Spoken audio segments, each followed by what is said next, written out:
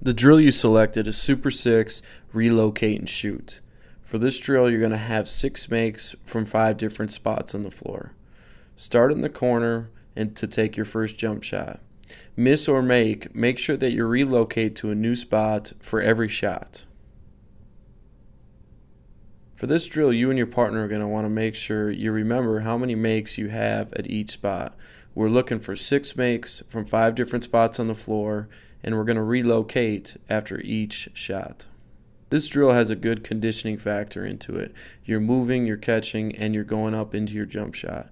Make sure that you keep the same form and you get squared up to the basket on each shot.